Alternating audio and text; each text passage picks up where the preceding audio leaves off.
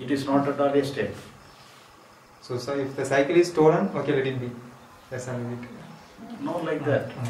So you may have the feeling of struggle within yourself. You may have the feeling of sorrow. It is not in your hand. It comes naturally. You should not take everything is okay in it. So if you think like that, if you think like that, everything is okay. If it is also a kind of manolaya. So you are designing your mind to say everything is okay. That is also kind of. So design. In that place, I couldn't understand which can you feel that mano nasa. That's just a. You need not understand mano nasa. Nasa. But you have to understand the manolaya alone. There is no understanding required for manolaya. You need not understand. You need not go through mano nasa. Just because they put the word mano nasa and manolaya. So we just want to know that what. That's what. If we want to learn manolaya nasa, that is another manolaya. So you cannot see. You understand?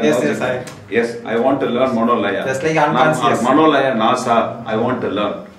That is another manolaya. So how you can solve a manolaya with the help of another? Then manolaya? It is unexplainable. Yes. Unexplainable. No.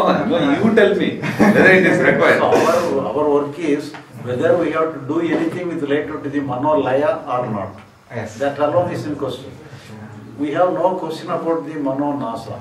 Mano nasa, if you expect anything, means we are creating more manolaya in the name of mano nasa. Why you ask means in the state of mano nasa, the person is liberated. Something is said must be. No, that is not. The liberation is not. See, that is also. It is already there. Already there. You have recognized that now.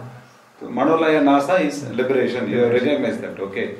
Suppose if you ask a question, you have to take up manolaya in your hand and only you can ask a question. Yes, so if you drop that question, that gets solved automatically. It means that even the liberated person will have the laya in his. Yes, in his you mind. should have laya to function in the external world. That is why. Yes. Even manolaya nasa. Ayya has to function, he has to come and give a lecture. So even to the internal world also it will be there. But it cannot be holding to yes, holding to that state. This, you will not be a critic of yourself. I have one question here. So some of the techniques people are telling us a no mind state. The no mind state means is it no manolaya? Are we trying to create no manolaya? The natural flow is the manolaya. It means that are we disturbing the manolaya in the no mind state? So here there is no manolaya itself, because when there is no mind, how can there be manolaya? Can we say that no mind is equal to the manonasa state? No. No. Manonasa means the mind must be there, but it must be free from manolaya. So it must be capable of creating manolaya. The next moment it must be free from manolaya itself. It means that if you say as a no mind state, do we creating a forced mano-nasa state by force, the no mind state? So it is a different thing. It has no connection with the mano-nasa. So it is a withdrawal state. It is a withdrawal state, just like a sleep. Sleep state or the samadhi state is the withdrawal state. That is the no mind state.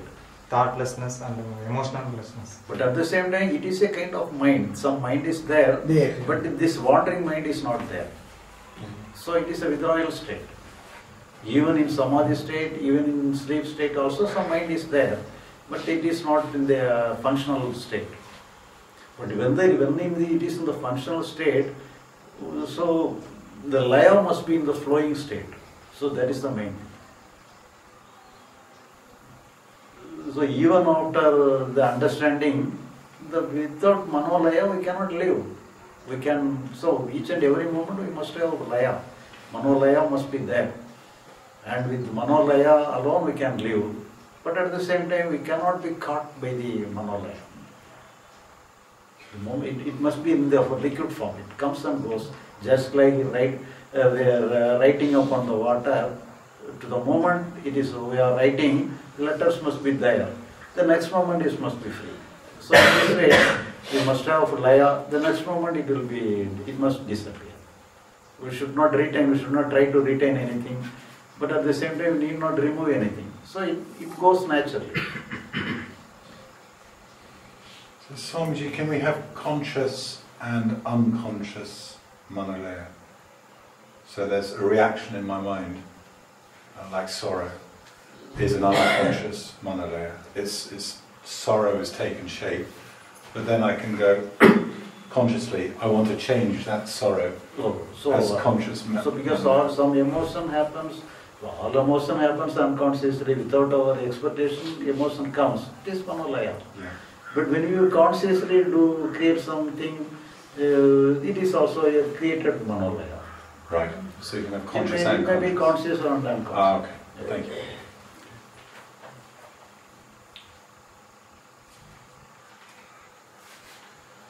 Technical question about the samadhi state, which is a little bit, anyway, let's skip. Ramana and Nastagadatta seem to be, from the stories that we hear, able to live in a samadhi state where they didn't have a mind, still a state, and they managed to sustain it for many years. Is that your understanding? Was Ramana in a samadhi state from 20 years till he was 70 years, for 50 years? So when we are living in the body, we may go to the state of samadhi when we are living. But after the death of the body, so our subtle body goes away from the physical body.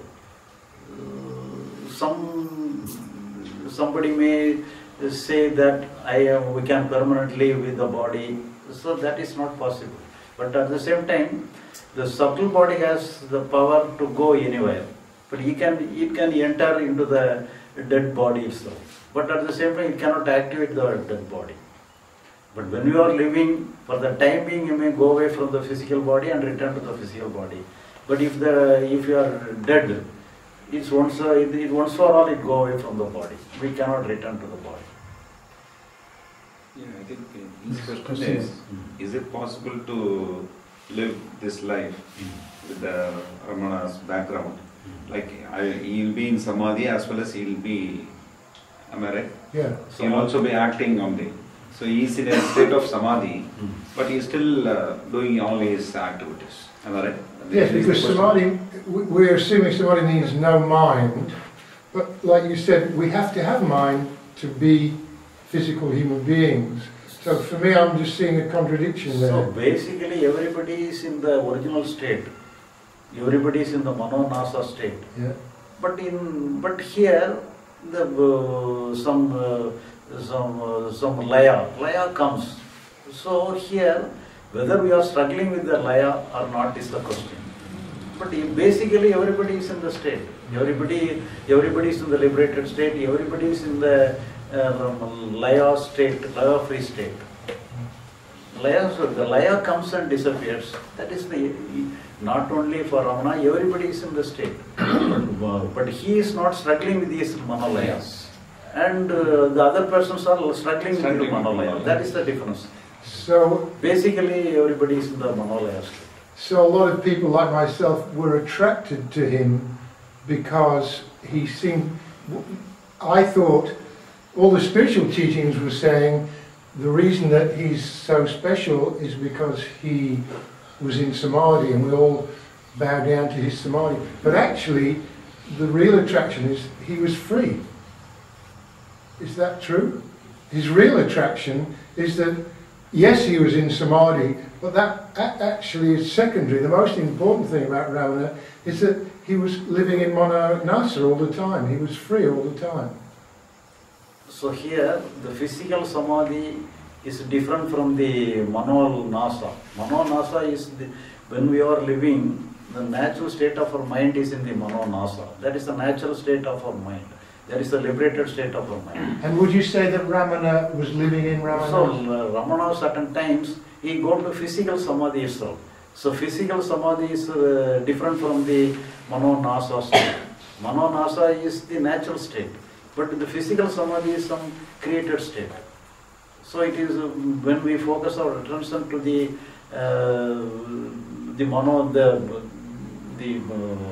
Anandamaya Kosa, we goes to the Samadhi state. This is a created state. When we create some state and we can live that state. So that is different. And but we cannot live there for very long because it will disturb the health of the body itself. But it is not the correct state. But at the same time, you can go to Nirvikalpa Samadhi. Nirvikalpa Samadhi is different. Nirvikalpa Samadhi, you are unconscious of your experience. When you do not conscious of your experience, your body can survive. But if you are conscious of your happiness or bliss, your body cannot withstand. Your nervous system will be broken down. I'm still, don't think you've got my question. So, like you said, he couldn't live permanently in his samadhi state. When he wasn't in his samadhi his description may be like this, but that is not the description of myself. My description is that everybody is in the real state. The real state is for everybody. Yeah. But only difference between the enlightened and the ordinary person is that the ordinary person is in struggle with the Manolaya. One Manolaya is in struggle with the other Manolaya. But the liberated person will not struggling. No, they are not entertaining any struggle within themselves. They allow the Manolaya to free flow. So the free flow is the main thing. That is a deciding factor. Yeah. And that Ramana was living in that free-flowing state. Everybody's Isn't that the definition of Sahaja Samadhi? Whether it's the free-flowing, natural? You're in Samadhi, but you're also in the world and you can function. The functioning mind is there, but you're also aware of the Mananasa is also, it's also free-flowing. So that the Mananasa is also there. I mean, not using words good, but you know. Means, I put another question here. Means you said that the kids are in the liberated. I want to bring that this thing. The kids are in the liberated state. When we have grown up and acquired that intellect, we are disturbing the liberated state what we have. Correct. So it means that everybody is in the liberated state, not only the kids. You are in the liberated state, I am in the liberated state, everybody in the liberated states. The kids are not disturbing the liberated states, but we are disturbing the liberated states. As we are having the intellect, but we select something. When we select something, we are disturbing the natural flow. So the natural flow is the liberation. So it means, okay, sorry. That means we are selecting some Manolaya. We want to dismiss some Manolaya. We want to catch hold of some Manolaya. That is the disturbance of the flowing state. That is the disturbance of the Manonasa. So it means that if I have an happiness in my Manolaya, or intellect tries to hold that Manolaya for longer time, or if I have a worry or a fear as a part of a Manolaya, I want to disturb that. I don't want that. I want to destroy that. Yeah. So that intention, so the intention itself is a kind of Manolaya, and one Manolaya against the other Manolaya. That is the struggle between Manolaya. So do you mean to say that the kids don't have that type of destruction? Yeah. So it will not have the intellect. They may be physically, they may want something, but they don't want psychologically. I must be always in a happy state. I should not have any anger. I should not have any fear. They won't say like that. They won't feel like that. They will not feel any correction within themselves. Ayya, you spoke about that when you were seeking, you had a secret desire to be in a state when you seek for enlightenment. So whenever you are seeking, it is Manolaya. But when you speak about when you were seeking enlightenment, when you said that actually you were looking for a state, permanent state. Was that conscious? Is that like conscious desire? Maybe it's a lot of people that come for looking for coming here or just like for some place, maybe there's a secret desire to reach a state, so not really to be everything, till we are having the understanding what to do, what not to do, so we have to seek. We have to seek the help of the Manolaya itself. The understanding, inquiry, everything is Manolaya. With the Manolaya alone, we have to, because here we are seeking that what is the correct state of Manolaya.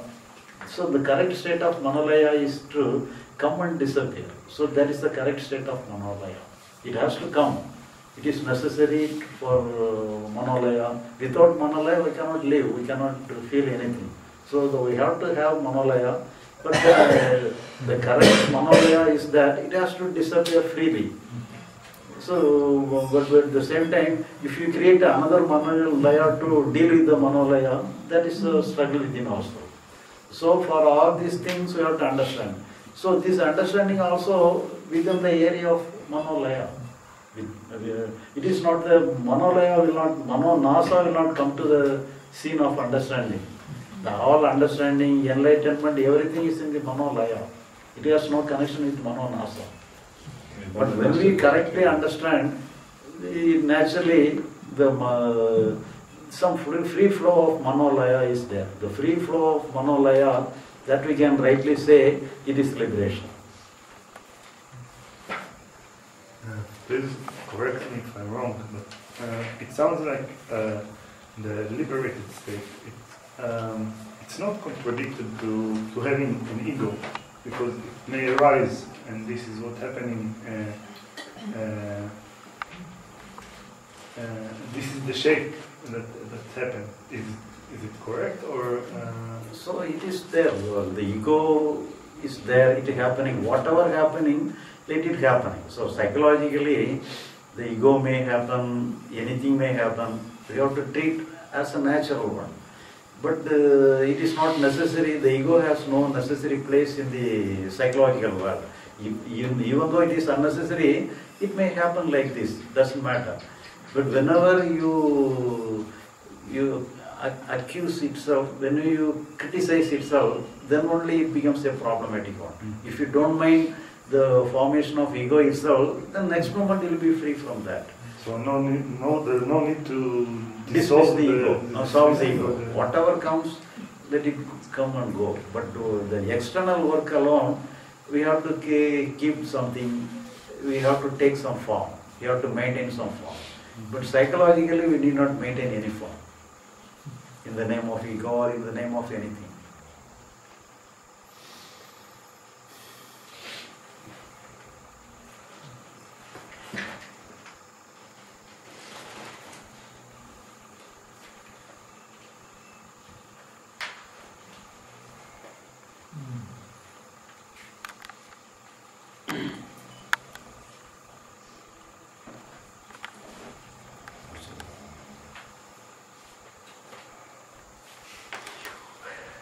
We'll meet tomorrow morning, 10 o'clock. Thank you. Lovely. Thank you.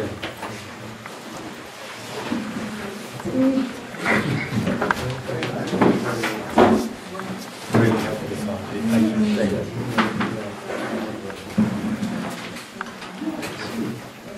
Where do I get? No. Oh, yeah.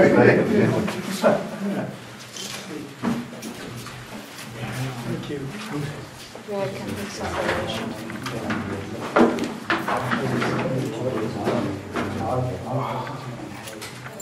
The next one. I